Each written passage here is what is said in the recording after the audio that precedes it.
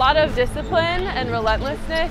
To win Ivy League games takes a whole bunch of focus, and we have to create our own intensity.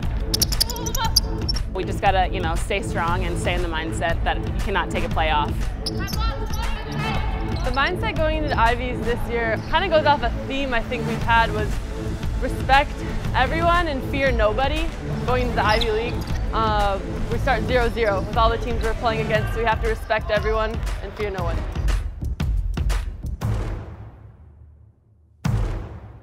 This is what we've been working for. All those wins mean nothing until now. So we got to keep it up and keep this momentum moving forward. And we're all super excited, but overall, we're really competitive. We want to dominate because it's for a title, and it's for ultimately who gets to go to the big dance at the end.